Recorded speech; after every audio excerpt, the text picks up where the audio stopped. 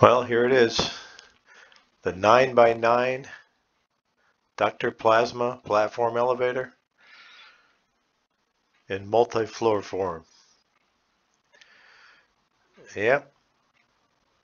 So a bit of a challenge, a little bit here and there, but not too bad. Came up with some cool circuitry, and I have yet to do all the controls, and finalize it and put all the happy stuff in there, like go to the floor you want and call function and all that. But the only way to do this, and I'm a little under the weather this morning, so sorry about my voice, but the only way to do this, you can't reach these here, have to be primed. 1, 2, 3, 4, 6 observers. This one doesn't have the top part of the elevator, but those have to be primed. And then these 2 observers have to be primed, and then that one, and then it can fly with the bottom one. But you can't reach these observers here in any way and keep the elevator shaft open. So you can go, as Dr. Plasma did it originally, you can go up 1 floor and then, of course, go back down.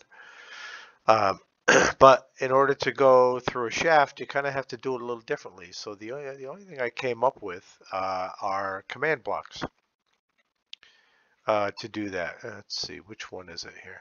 I got a couple different. Oh, here we go. So I did it with command blocks. So the command blocks prime the observers you can't reach by any other means. And then the pistons take care of the rest. So, and in between each priming is 3 ticks, and I think I have 4 here. But it seems to work well. I haven't tried it with 3 yet, but anyway, so when you hit this button, all right, it primes all these observers, which pushes the first top part of the elevator up. And then you prime these 2 observers here, and then that one down there, and then you launch it with the very bottom one. And I came up with the launching mechanism, which is pretty cool. I kind of refined it.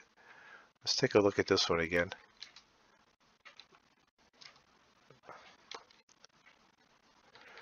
So let's see here. So you saw the alternation there, pretty cool. However, like I said, you can't get to these pistons here, so that's why I did the command blocks. Let's check it out and see how it flies over here. But it also has resets. It's got resets for the up function, which is here. These, these bars here lock the elevator from going up. All right, and then I've got this one here that locks the elevator when it goes down. All right, and when the observer that we have on the bottom of the elevator, wherever it is, where's the elevator? Oh, there it is. The observer on the bottom of the elevator goes past this and resets that. All right, let's go down first. So if you want to go, and this is a 1 floor at a time elevator at the moment. So say you want to come down here, all right, and whatever floor this is, 4, I think. So if you want to go to 4, of course, you're going to dial it in at the lectern, 4. That's going to pop out. All right, then you come up here, and you hit this blue button right here.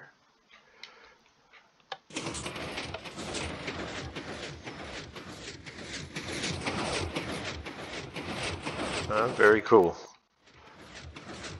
Takes it down, stops the elevator, resets. Beautiful. All right, let's go up. So now this is where the command blocks kick in. And it's all timed pretty well. Let's see. Let's go up to... now, if this thing, if I forgot to reset it and it went up to the sky, you just have to go up there and drop it back down again. That's all.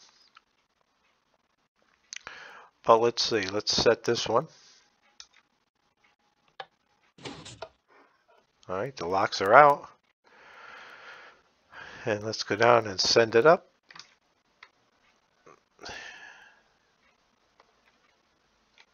All right, this mechanism here is pretty cool. I had to alter it a little bit because of this piston is right close together. I tried to keep it compact and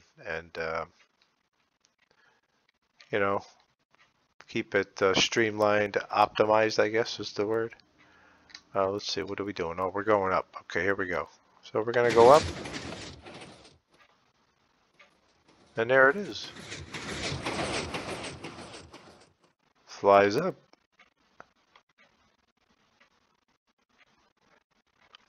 I love these copper blocks.